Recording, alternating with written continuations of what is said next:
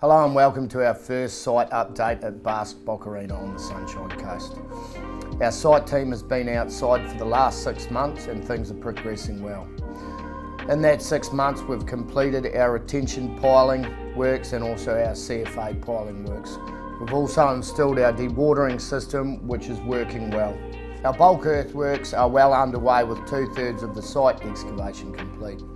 Looking ahead to next month, we will be starting our basement 2 ground slabs with vertical elements following behind. We'll also pour our crane base to tower crane 1, which is the first of our 2 cranes and the larger crane. Our lift overruns will start to be coming out of the ground and our basement waterproofing will commence also. Thanks for joining us this month and we look forward to seeing you next month for another site update. Cheers.